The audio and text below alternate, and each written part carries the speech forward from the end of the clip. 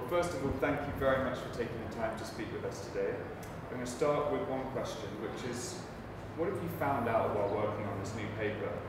What are the 3 most important takeaway points that you'd like your readers to remember? Thank you so much for having me. So the 3 key takeaways that I had from my research is, first, female entrepreneurs in the MENA region and in Egypt are more likely to be requested to pay informal payments, and the evidence is stronger for Egypt.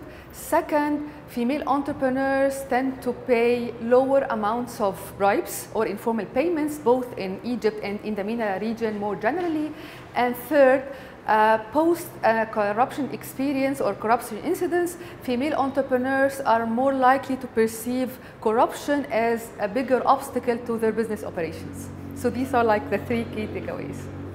Okay, that's brilliant, thank you. So to follow up on that question, your findings that you've got, why are they important and how do they fit into the broader questions and discussions about this topic? So what I've tried to do is that most of the literature has focused on the incidence of corruption and the magnitude of corruption. So I thought in a region where we have the largest gaps in terms of entrepreneurial intentions for women, for men, etc. So I thought that I should be adding the gender perspective to the magnitude and incidence of corruption.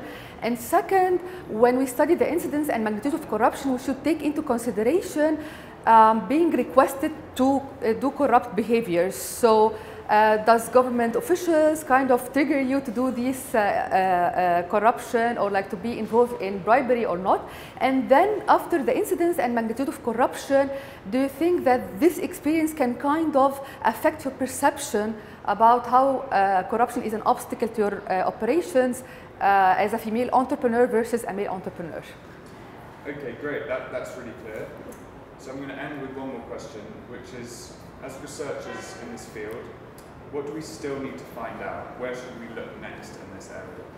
So I've seen some countries have applied a gender-sensitive approach when they do anti-corruption measures. So what I would like to do is to test the effects of some of the gender-sensitive approaches to corruption, especially in the GCC countries, and see whether they are effective or not when it comes to the business operations of female entrepreneurs in the region, and maybe apply this to Egypt and North African countries.